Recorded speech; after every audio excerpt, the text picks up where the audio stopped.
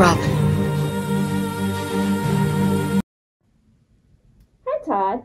I'm Cammie from Freedom Base in Virginia.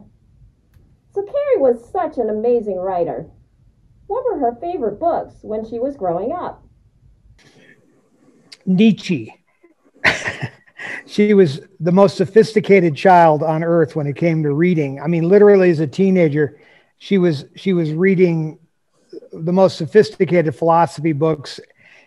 She started though as when she was like 10 and 11, she would read voraciously over materials. But most of what she was reading back then was like, oh, I guess you could call it like, you know, mystery novels and things, mixed up files of Mrs. Bathwaller. And she had a bunch of, not Nancy Drew kind of stuff yet, but as she became a teenager, she went into heavy philosophy and was reading way beyond my interest. I remember going into her room sometimes and saying, you know, what are you reading? And she would say, oh, I'm reading The Fall of the Roman Empire. And I'd be like, why? Sounds like a school project? No, just for fun. So her reading choices were pretty intense. She had a lot of, she likes a certain amount of poetry. I would, you know, there was a couple of poets. Let me think, who was her favorite? There was, besides the obvious ones like Thoreau and people like that, there was an obscure one. I can't remember off the top of my head, but as we're going along, if I think of it, I'll let you know. But I would just say this, that her desire to read your standard material at a teenager level was way out there. I mean, it was so far beyond my interest. It was mind blowing. I have to interrupt. I thought of the guy's name. It's obscure. So that's why we were asking about some of her favorite people. I've mentioned some poets. There was a poet by the name of Ezra Pound that was a very obscure poet that she latched onto, you know, back in her teenage years. And I've seen those books floating around still to this day. So they maintained a place, you know, in her collection of books. She had a huge rotating collection of books in her house. A lot of people will have a library full of books and they'll leave books in place for long periods of time. It was not like that. Carrie would rotate through books. They'd end up in the garage. It'd be very rare that you'd see a set of books in her house. Another one of her favorite sets was she had a full set of Mark Twain's books. So these are all of his stories from Connecticut Yankee and King Arthur's Court to, you know, everything you can think of, from Huckleberry Finn, you name it. It was a full set. I mean, about 30 volumes that stayed in the house. So interesting mixture of stuff from Mark Twain to Ezra Pound. But anyway, very interesting person in terms of her reading interests. Very, very broad. Doesn't mean she loved everything, but she kind of read everything. Hi, Todd. This is Lindsay from Apollo Base in Ohio. Did you ever visit Carrie on the set of any of the Star Wars films? Hi, Todd. My name is Catherine from Terrapin Base in Washington, D.C. and Maryland. And my question for you is, have you ever been on set for a Star Wars movie? And if you have, what's your funniest memory from being on set with Carrie? Well, there's a pretty famous interview that Carrie did. And the answer is yes, I was on set a couple of times. Not a lot, because it was not something that we really wanted to butt in on. She didn't mind me being around. She hated my mother being around in those days. So the truth is I was sent to spy a couple of times because I wouldn't have had the resources to show up on my own. But she loved traveling with me. We traveled the world together. We had a blast traveling. And I was on the set a few different times. And the one story that I like to tell is that she's being questioned by somebody from the press. And she's in her little princess outfit with the buns. And they are saying, so, you know, Carrie, what are some of the great science fiction films that have influenced you? And she just goes, I mean, you just see her like, because the truth is we weren't that into science fiction films. We knew some basic science fiction films. But if you watch that closely, because it's actually an interview that was filmed, her eyes drift over to me and I'm going, 2001, without saying it. I'm trying to at least get her to say 2001 Space Odyssey. We knew Planet of the Apes. We knew some basic stuff, but we were not like hardcore science fiction people. I mean, George Lucas made that something to be. Prior to that, it was way esoteric. I mean, you know, to like Fantastic Planet or War of the Worlds or something was a little more obscure. He made it mainstream, and thus she made it mainstream. Hi, Todd. This is Carla from Rebel Legion Deveron Base in New Jersey. My question for you is, what is your favorite Star Wars movie to watch your sister Carrie play her iconic role as Princess Leia in? I am still a fan of the first Star Wars film. The buns and the white dress will forever be imprinted in my mind. Her naivete, you know, there's a freshness to it. There's just this.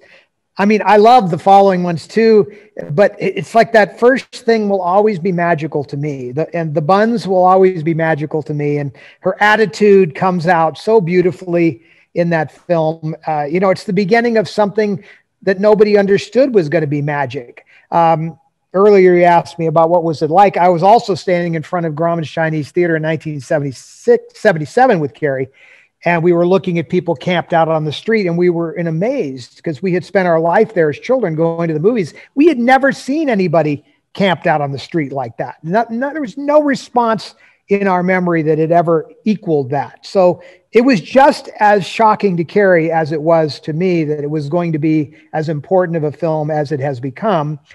And so there's something to be said for that. And there today in that courtyard, exactly where Carrie and I stood, right next to my mother's footprints and handprints, is Carrie's plaque. It's the only tribute to a mother and daughter in the show business in the Grauman's Chinese courtyard.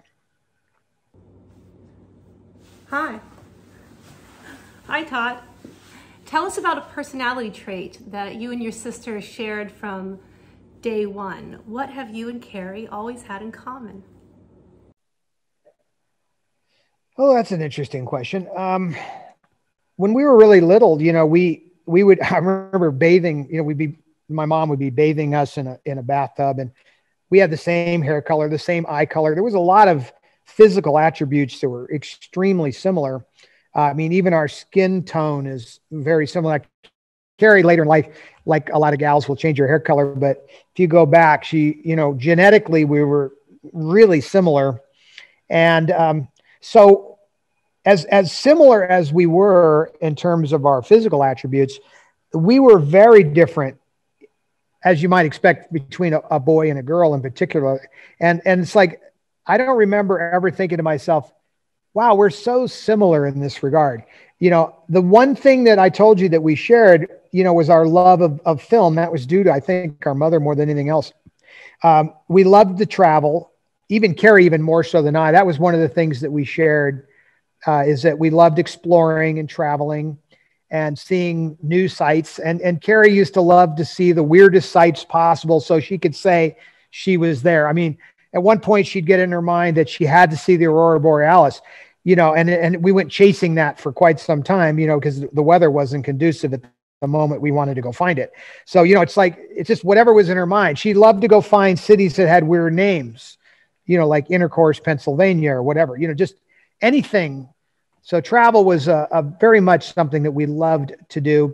We also loved music. When we were kids, we used to love to listen to music and play music. And Carrie played a little piano. I played a little guitar. We used to love to listen to my mother perform and my father perform, and sit in front of a big orchestra like that. That was magical in those days. You don't see it much today, but to sit in front of a huge orchestra and have your mother or father singing is pretty magical. We shared that love of music. She loved to read more than I did. I was never as much into reading as she was. We loved the beach. My mom had a beach house, and so we loved to swim and all of that. She used to try to ski, but Carrie was never super coordinated. So there was always a danger that Carrie was going to get hurt. We'd go bicycle riding together. She'd get hurt. I'd get blamed. My mother would be like, how could you let her get hurt like that? I'm like, she just fell off the bike. I didn't have anything to do with it. So there were certain things, like I was always more coordinated for sports, and she never got into sports, but she put her powers into other things. So you could see how that balance was. But that's a pretty good overview of how we were similar or not. You know, intellectually, Carrie was probably the smartest person I've ever known in so many ways, and yet lacked in common sense in certain areas, especially when it had to do with narcotics. So, you know, we all have our powers, and then we all have our kryptonite. And so Carrie had her kryptonite. Hi, Todd. I'm Jen, the commanding officer of Alderaan Base in New England. Carrie's wit was legendary and has been sorely missed. If you could get her reaction to one of the major events of the past few years, which would it be and why? So the world has been an amazing place in the last couple of years here, but obviously the last year has been something that I've never witnessed. And of course, she would have never have witnessed either. We grew up, we're a year and a half apart. We were very close growing up together. I was brought onto this earth to be a companion for my sister. That was what my mother did and said. And so I'm here, I was kind of here to keep her amused, but we went through a lot of the same things together. So I can assure you that nobody our age has ever witnessed anything quite like what's happened over the last couple of years. One of the things that I think she would be happiest about, if we could find some good news, I have a tendency to find the happiness in a lot of things. So Carrie, you like to observe the dark side at times, but I kind of lean towards the happiness side. I think she would have been thrilled when there were the early marches on Washington a couple of years ago, and they had the giant pictures of Carrie, and it said, you know, she was the face of the rebellion. I think she would have been really happy about that. Because it was truly a great honor from my perspective. And it was also, it wasn't about politics. It was for some people, obviously, but to me, I looked at it differently. I just looked at it like, wow, what an incredible place that we live in where you can march and express yourself, whatever your views are. And you would choose Carrie's face to lead the rebellion. Why? Because she says it how it is. And that was one thing about Carrie, was she never edited. She never, ever edited. She just told you what she thought. So today, you would obviously hear a lot about Carrie. And it might, a lot of people thought, oh, she would be really on board with the things that were happening, let's say with the Harvey Weinstein and all of that. That was the early things that were happening. The reality is that Carrie had already put Harvey Weinstein in his place years ago. Harvey had hit on Carrie many years ago, and a friend of hers, and Carrie sent him a giant dead fish wrapped in newspaper, you know, the Sicilian Message from The Godfather, you know, and told him what to do. I won't explain it because the language is rather explicit. But, you know, the truth is that Carrie was never a victim. She was always facing conflict head on. And even in her great adversity, having mental illness and other things, she accomplished unbelievable things. So what she would say today is, it doesn't matter. It doesn't matter. We will go on and create great art. What's the line Meryl Streep uses? You know, that you turn your pain into art. So if this is painful for you, let's turn it into art. Whatever it is, let's always find the bright side of it and turn it all into art, whatever it is, because it can be funny or it can be sad, but we, at the very least, should turn it into some really good art. Hi Todd, it's Ashley from the Blue Ridge Base of the Carolinas. I was wondering, what was Carrie's favorite birthday cake flavor?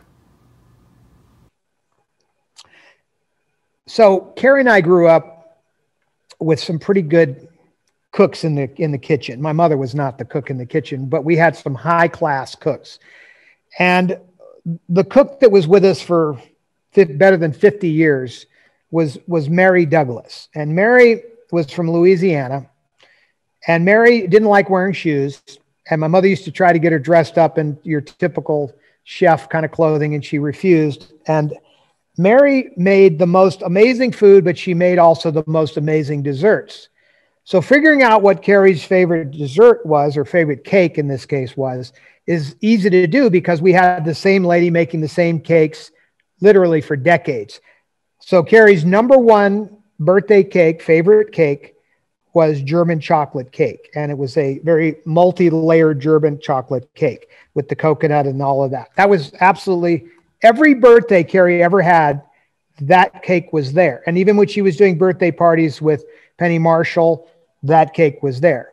There would also be some pies and other supplemental things, but it's an easy answer, German chocolate cake.